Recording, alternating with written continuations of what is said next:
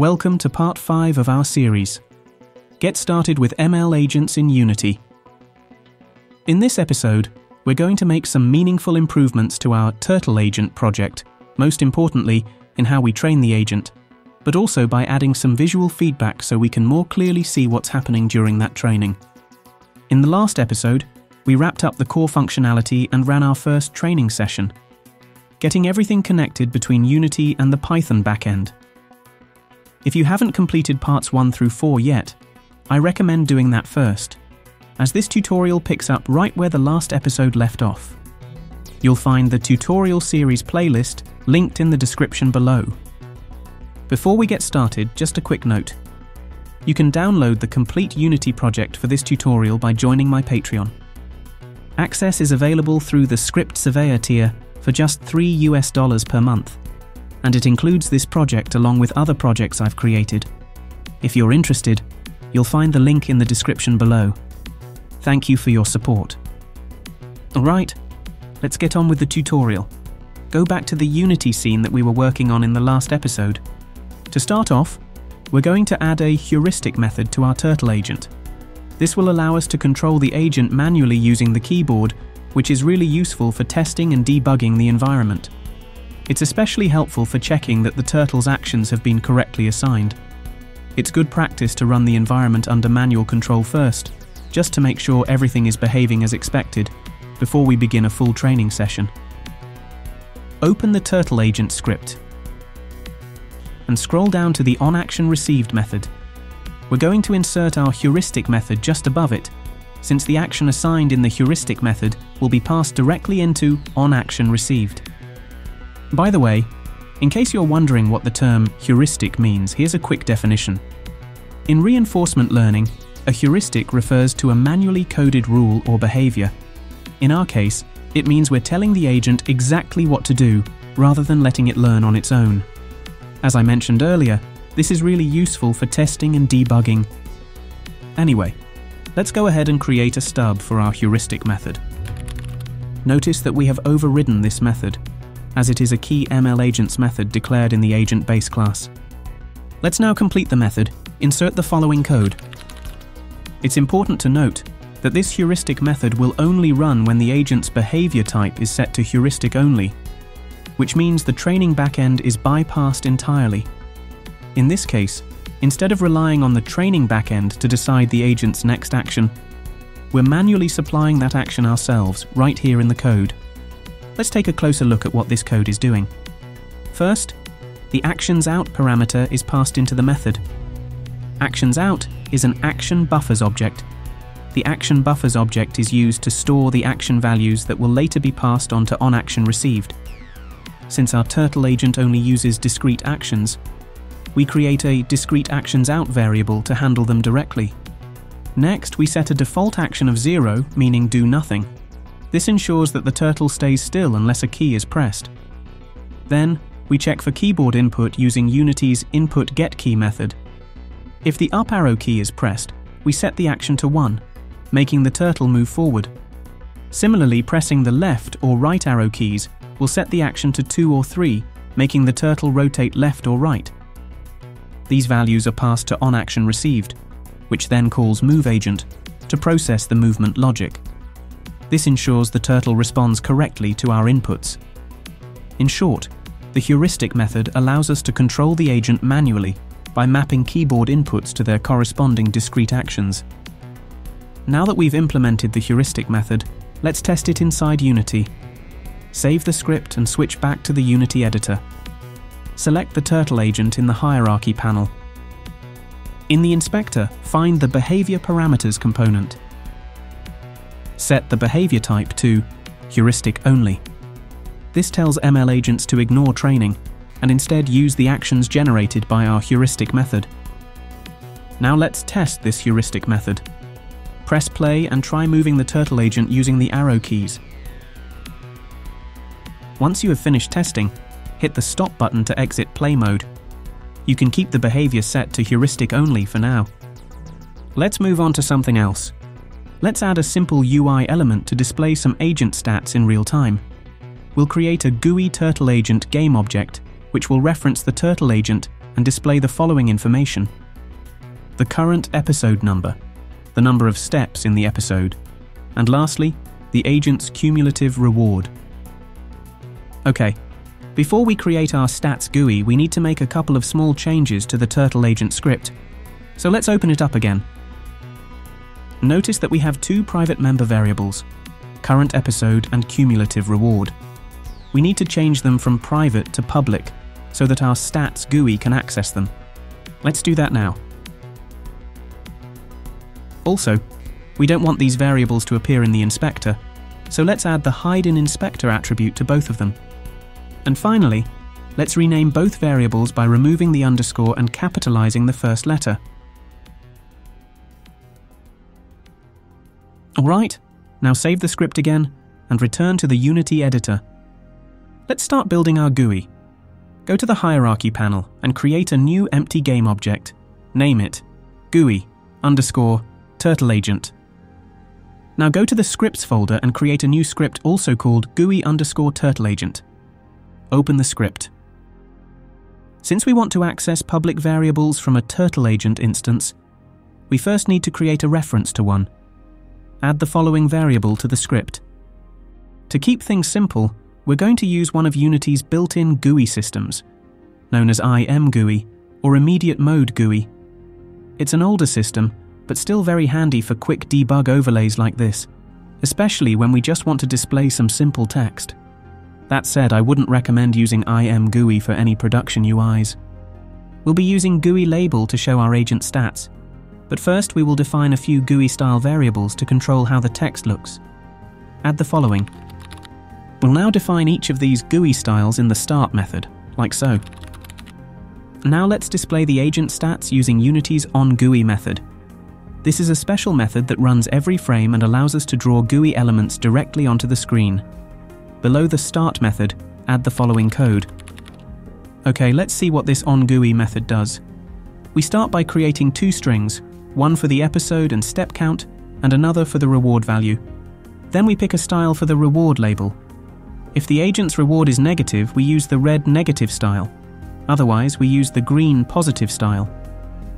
Finally, we use two GUI label calls to draw the text onto the screen, positioning them using simple rect coordinates and applying our chosen styles. And that's the complete script. Save it, and then switch back to Unity. First, in the Hierarchy panel, make sure the environment is expanded. Now select the GUI_TurtleAgent game object. Then add the GUI_TurtleAgent script to it by dragging the script into the inspector. Next, we need to connect our turtle agent to the GUI script. With the GUI_TurtleAgent game object still selected, you should now see a turtle agent field in the inspector. Drag the turtle agent game object from the hierarchy into this field. Lastly, let's drag our GUI game object above our environment in the scene hierarchy, just to keep things tidy. Okay, let's save our scene. Now let's test that everything works. Click the play button. Once again, use the arrow keys to move the turtle. You should see our GUI giving real-time feedback on the state of the turtle agent. Okay, hit stop to exit play mode. Let's create one more visual feedback indicator. Every time an episode ends, we'll make the ground flash a color to indicate whether it ended in success or failure. Green will mean the agent successfully reached the goal, and red will mean it failed to do so. We are going to implement this feature in the turtle agent script, so let's open it up again. Alright, let's implement the ground flash effect in our turtle agent script. We'll start by adding a few new variables.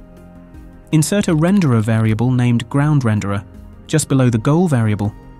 This will reference the ground plane's renderer, once we assign the ground plane in the inspector. Then, add these two private variables.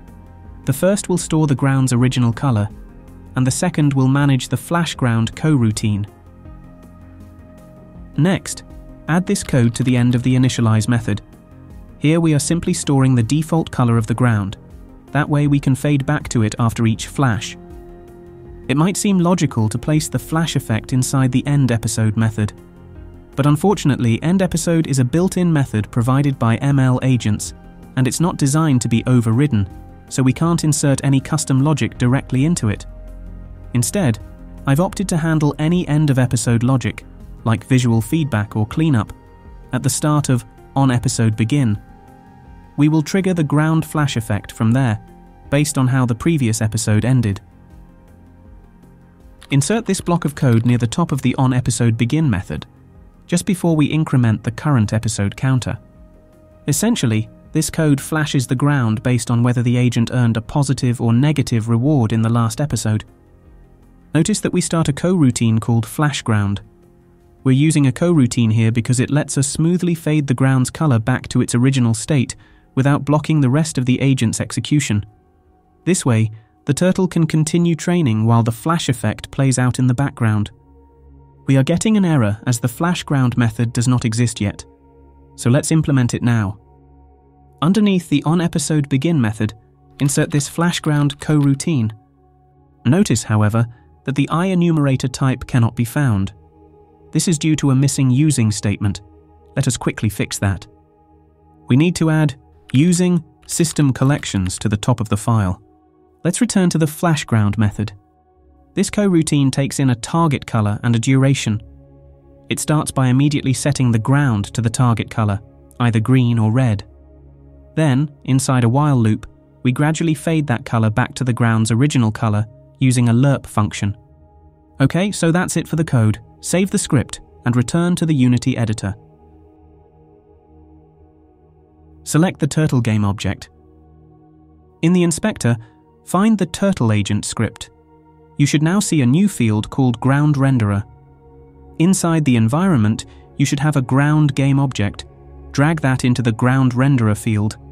Also, double-check that the goal field still has a valid reference to the goal game object.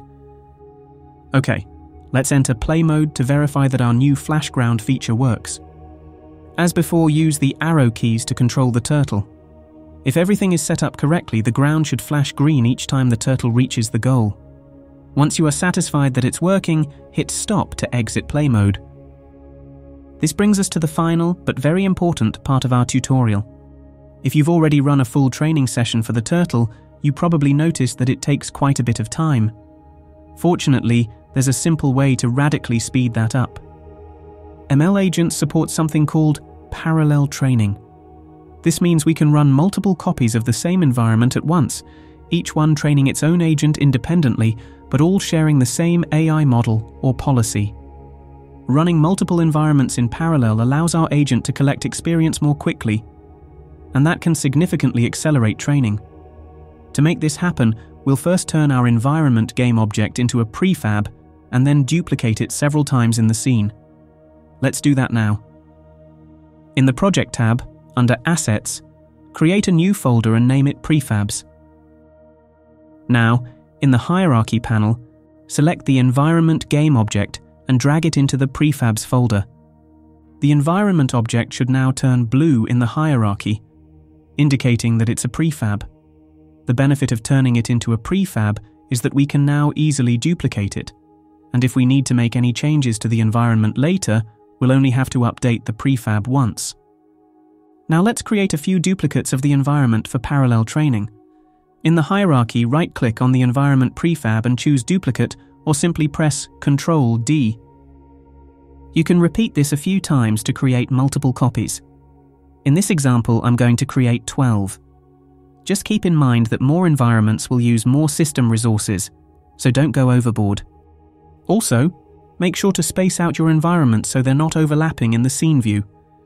Since we now have multiple environments in the scene, it's worth reiterating why we used local position and local rotation in the turtle agent script.